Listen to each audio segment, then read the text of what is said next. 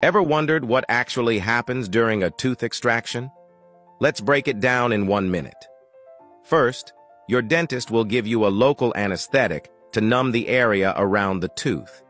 This ensures you won't feel any pain during the procedure. Once you're numb, the dentist will use special tools to gently loosen the tooth from the socket.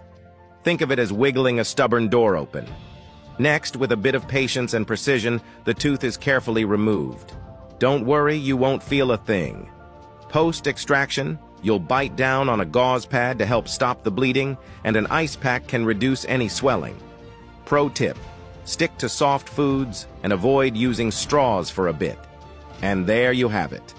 The tooth extraction process in a nutshell. Not so scary, right?